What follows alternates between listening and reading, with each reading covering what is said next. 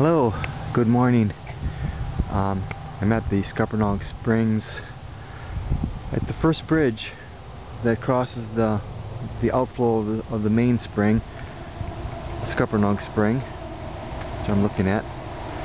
And the purpose is to look at this area where we treated Phragmites by bundling it and cutting it at about 18-20 inches high, and then daubing some habitat into the cut stems. And habitat is a poison that has glyphosate in it, but it's also supposedly has some additional chemicals to prevent it from causing damage to the water.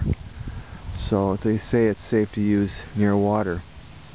And anyway, here's the results we got. The fire did come through here, and you can see all the little stalks of Phragmites, the burnt stalks of it. I hope you can see. Get real close here. Those are Phragmites stalks